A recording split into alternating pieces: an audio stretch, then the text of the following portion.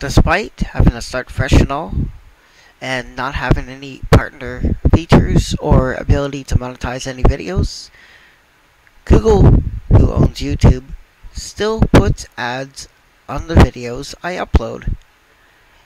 If you don't believe me, you can actually open up a video in a private browsing window, even if you're like me, you started fresh because of censorship, stifling the freedom of expression, you know what I mean.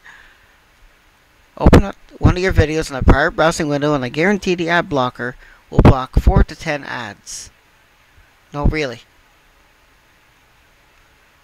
I wished I had figured that out far earlier. Anyways, nothing new, just thought I'd bring it up. You want to test it yourself.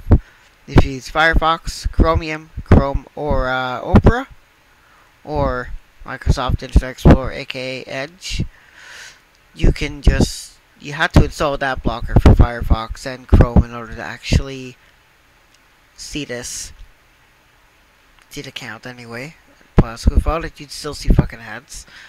And you'd see how many ads were actually blocked.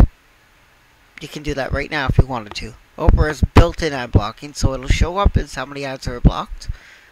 Pretty easy to tell. Anyways, that's all I gotta say. Peace. Shame on you, Google. Making money off non-partners. Wow.